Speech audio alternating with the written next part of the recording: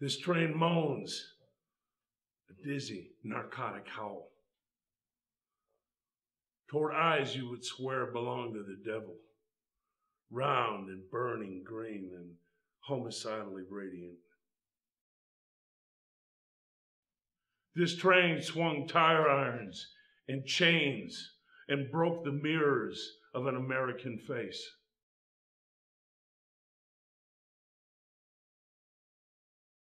I live nowhere near this train. I live in Ukrainian village, but I too have a nemesis, a built-in enemy that I must observe.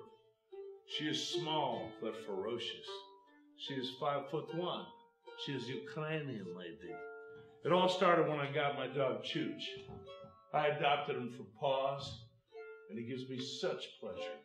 One day I'm walking him down the street toward the Ukrainian lady's house, and she goes, "Show me a little bag for dog mess, Mr. Big Shot, Mr. Actor." I pull out my CVS plastic bag and show it to her. "No flies on me, baby. I'm good." "How do you know I'm an actor?" She goes, "Well, I caught your marvelous performance yesterday in my front yard."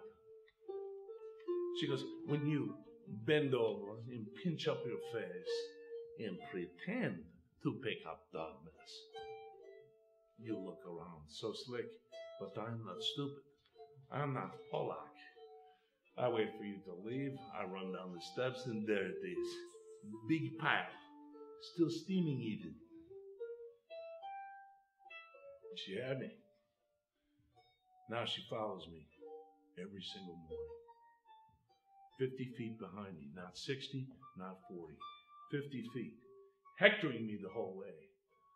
She says, "I hear you are also a poet, Mr. Big Shot. I too wrote poetry, wrote haiku poem, just for you. Soviet wall comes down. Oh joy. Idiot on the other side." She's mean. Mean as a snake. The only word she's ever said to Stosh is asshole. Every morning I pick up after Chooch, I knock the bag, I show it to her. She goes, "Very good, Big Shot. Now go to your little store and make your crazy man pictures."